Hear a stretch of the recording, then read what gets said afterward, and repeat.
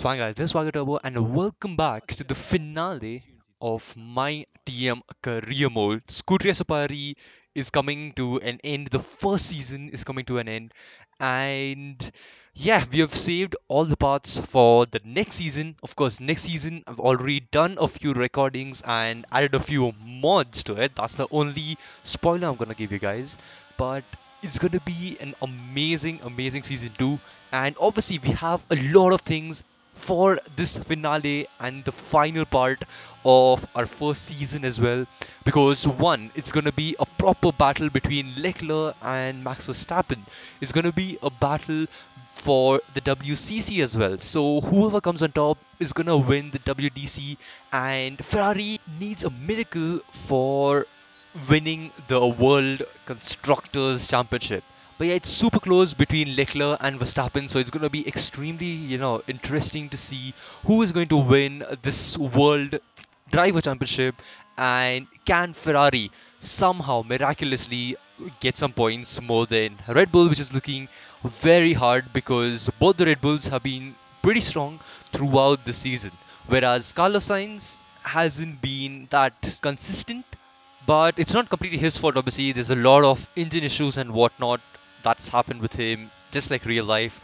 But yeah, let's get into this final episode of SCUTERIA SUPARI, my team career mode, and let's see who comes out on top. And of course, we even have our own battle right now in quali. We're coming 12th, going into the last and final corner of our final qualifying lap, and we bogged down to, I think that is 13th.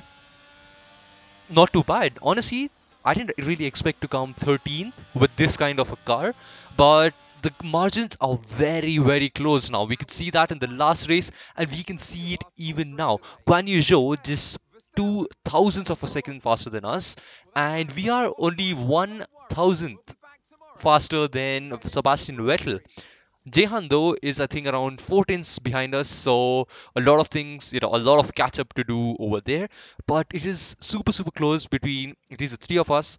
Let's try and take this form into the finale, the final race, and let's see how we do it. Before we begin, let's take a quick look at the grid lineup for today's race. A fantastic effort from Charles Leclerc yesterday, and it's put him on pole. And the smooth operator Carlos Sainz completes the front row.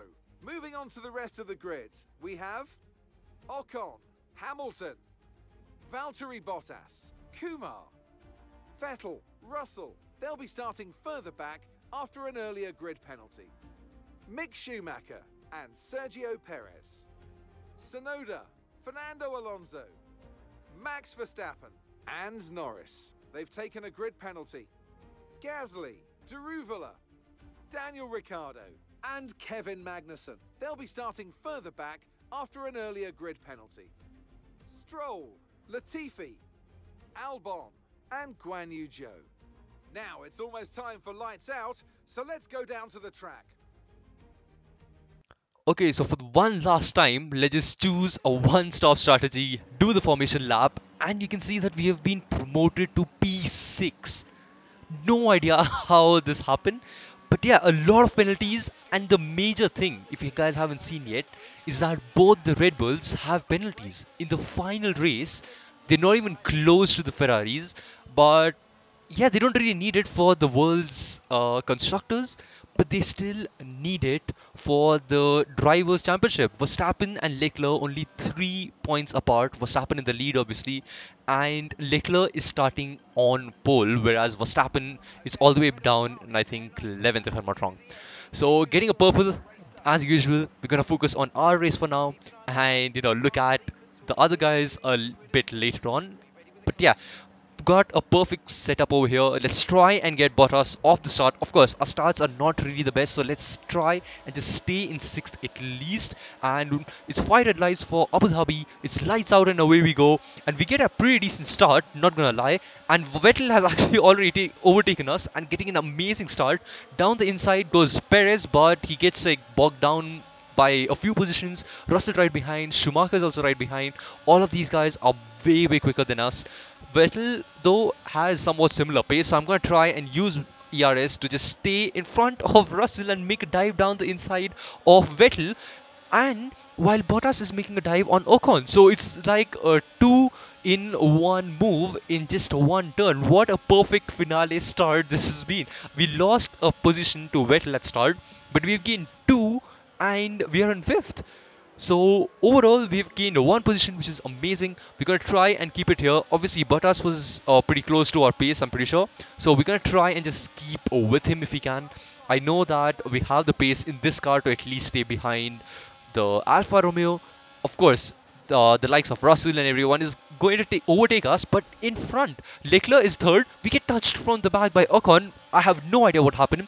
Outrageous behavior here by Ocon. So I try and just repay the favor, barge him slightly, just try to tie out a contact and make the move stick. He did the same thing to us, so it's just fair racing over there because he did to us, we do it back to him.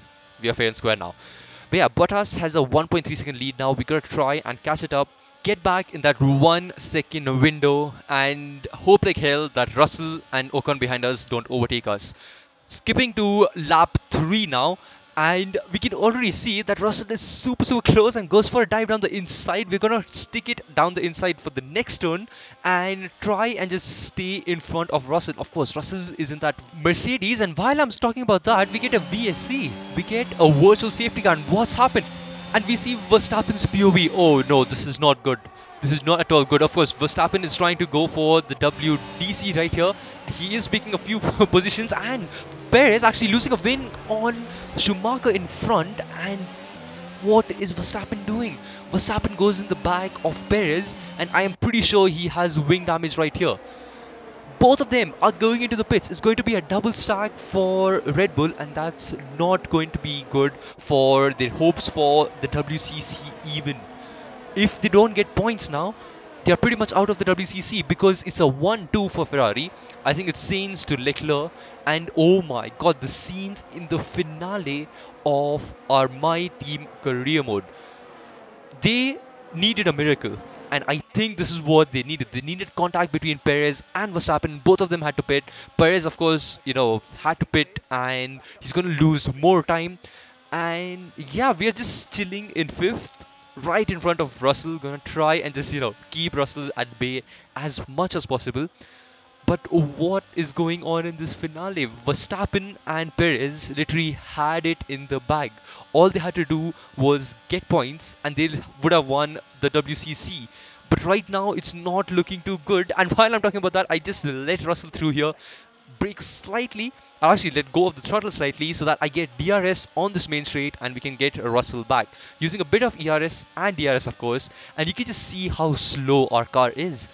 Even with the help of DRS, we are not going faster than a Mercedes of Russell. But yeah, going around the outside, which turns into the inside obviously for the next turn, we make the move stick in front of Russell now. Let's try and just keep him there and concentrate on the Ferrari battle. Ferrari has a chance now to win the constructors unless they mess up just like in real life with their strategy. But yeah, we are under pressure with Russell yet again. Lap 7 now. We do have DRS off of Bottas though, so I'm going to use a bit of ERS. Obviously we have DRS off of Bottas, but you can see how much pace, how much overspeed Russell has, and Russell goes down the inside, almost touches Bottas over here. Almost a mirror move of what happened between Perez, the Haas in front, which I think was Schumacher, and Verstappen. But thankfully, I went slightly wide, avoided any contact because simulation damage will just mean even the slightest contacts and you're done for. Russell trying to go down the inside though, and Bottas is just chilling in front. He knows that he has a straight line speed, and for some reason, we just don't have that straight line speed that we need going into the first and second sectors. Right behind Bottas, we are there for like 2-3 laps, but the DRS is not really helping us. And Russell trying to go down the inside, a very unorthodox move, unorthodox place rather, and we somehow stay in front. Obviously, we had to go off right there because otherwise there would have been contact, and overall, we didn't really gain any time and we didn't really lose any time, so thankfully, not even a warning here. But yet again, we are under pressure from Bottas, getting the bollard yet again, just like in quali. And this time around, we are still 8 tenths behind Bottas. Obviously, we're going to get a very good slipstream off of him, but Russell just has so much overspeed on us in that Mercedes engine. Obviously, we are running the Ferrari engine in SCUTERIA SUPARI because of obvious reasons. And maybe it will change for season 2, maybe it won't. Who knows? We'll have to check it out next season, and of course it's going to be in the next year as well. And while I'm talking about that, we have a very bad exit out of the turn, and Russell goes through. We have a bit of wheel spin, and Russell just goes through, and there's nothing I can do about it. We just have to stay behind him for as long as possible now, so that he doesn't just disappear in front and ruin our DRS train that we have behind Valtteri over here. So skipping to lap 10 now, and we are still behind Russell, and Bottas is doing an amazing job of just keeping Russell behind, and they're going side by side through the first few corners here, and we have a chance of actually overtaking Bottas now and just following Russell through him. And Bottas has a massive tank slapper. We have to go slightly off track. Our controller is glitching out, you can see it, and down the inside of Bottas, we are still in 1 second window off of Russell, so we will get DRS over here, spamming a lot of ERS just to stay in front of Valtteri over here, and let's just try and close up the gap if we can to Russell and get DRS yet again. But he goes down the inside and tries to make a move. We have to lift and let him through as well, like give him a little bit of space at least, and somehow we have kept the position. But because of us going wide, we have lost on DRS off of Russell, and Bottas is catching up so much, and this is a pit lap as well. So for now, we keep him at bay. Let's quickly, go into the pits this lap itself, and let's just see if we can undercut him and come out in front. And of course, Norris is right behind Bottas as well, so we gotta try and get a very good in lap over here, and actually out lap over here, because we are taking a gamble of pitting early, and I'm hoping like hell we get a decent pit stop. No issues in the pit stop, please, SCUTERIA SUPARI crew. And we don't have a single issue right here. Let's get out of the pits now and just make sure that we get a good outlap. And while I'm talking about that, we go slightly wide coming out of the pits.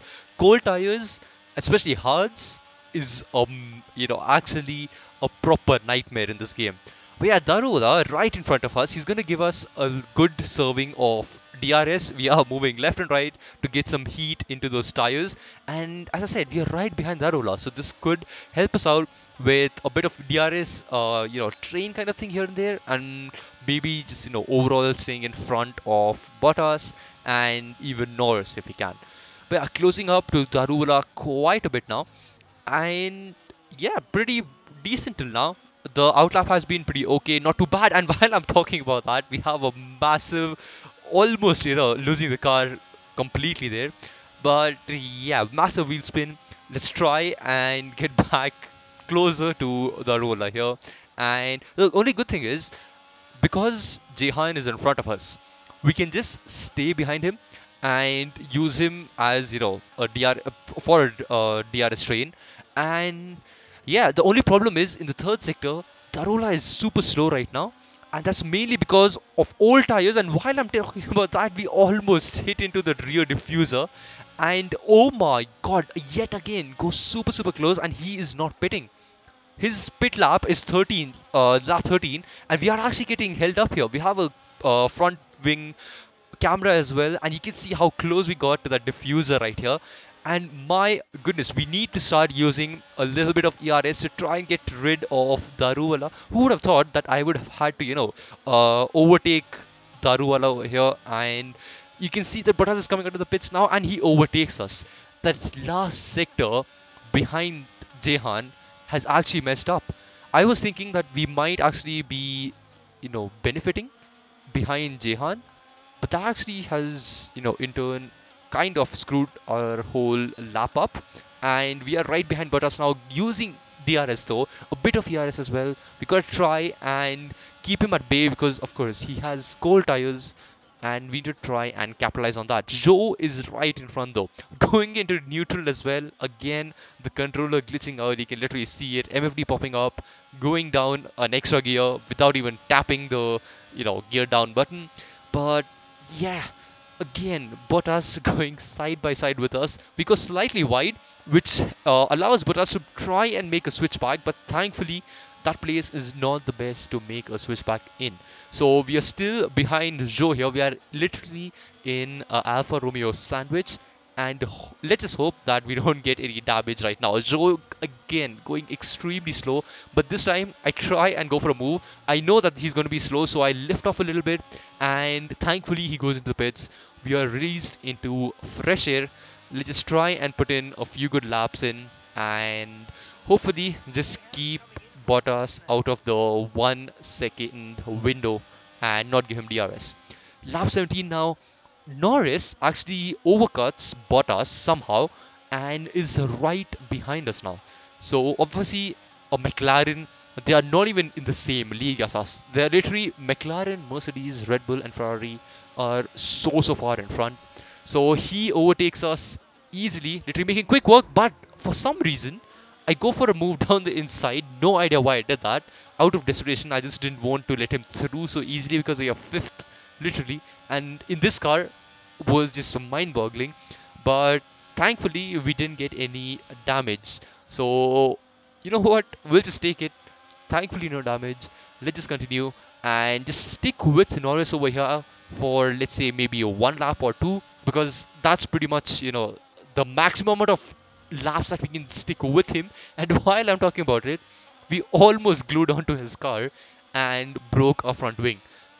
Again, just super lucky to not lose a part of our car because of simulation damage. Obviously, our race could even be over.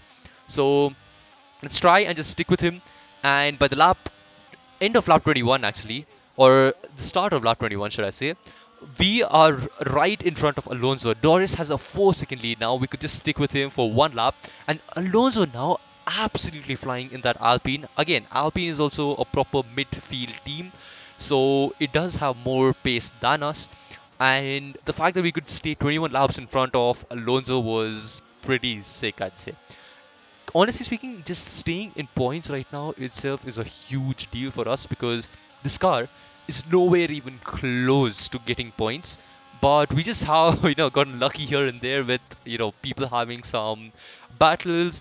Both the Red Bulls losing their front wings, and we basically have we should have been ninth or battling for ninth or 10th, and right now we are battling for 7th, which is pretty awesome if you ask me.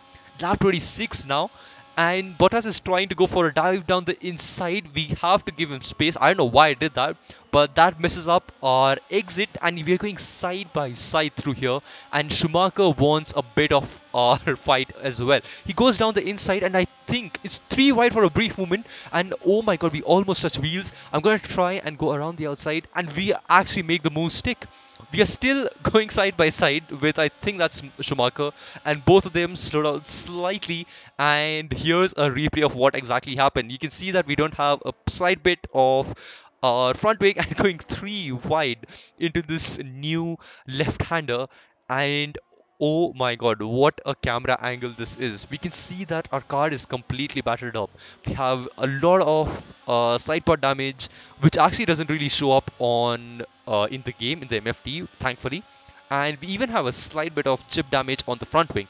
But if you saw in the background, they started fighting each other. Bottas and Schumacher went side by side through the last sector, so that's going to give us a slight bit of advantage, and we're going to try and keep it in front. And while I'm talking about that, we skipped to lap 29 now. Final lap, Schumacher and Tsunoda have overtaken Bottas. You can see that our tire wear is completely gone. Schumacher has a bit of DRS going side by side now, and with the help of DRS, Schumacher is probably going to overtake us over here. We go down the inside over here. No, we have to actually stay behind him. He covers the inside. I tried to go for a dive down the inside, but unfortunately it does not work. But we still have this one right-hander where we can dive it down the inside, but we actually touch the curb and go a little wide, and this lets Tsunoda try to go for a move, but thankfully we just keep it in front. You can see 70% tire wear. I was just hoping for no punctures right now.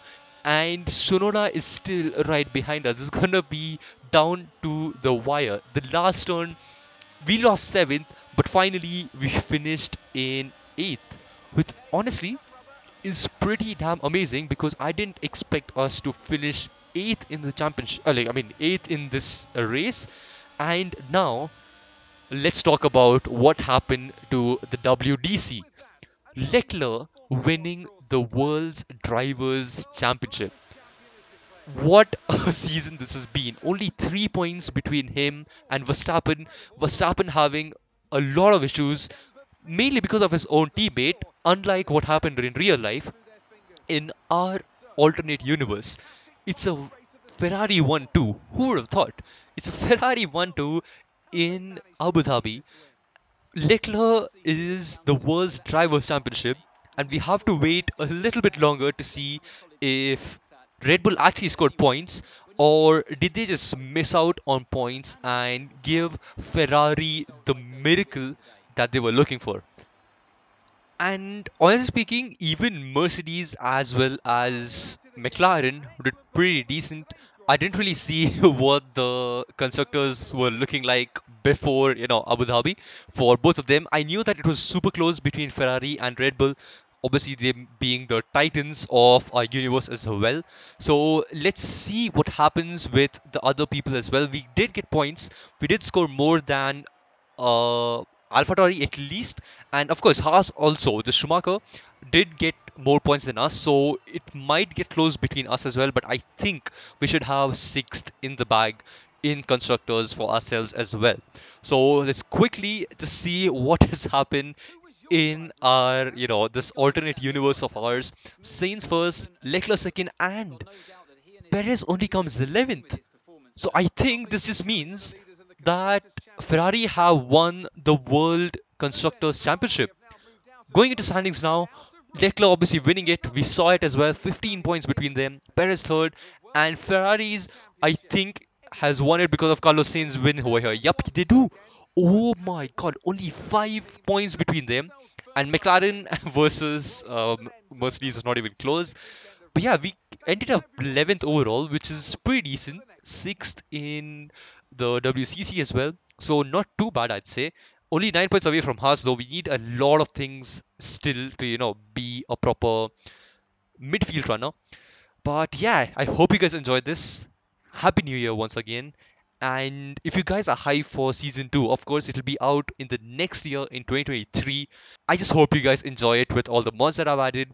And that's it for season 1. I'll see you guys in 2023 with season 2 of SCUTERIA SUPARI My Team Career Mode.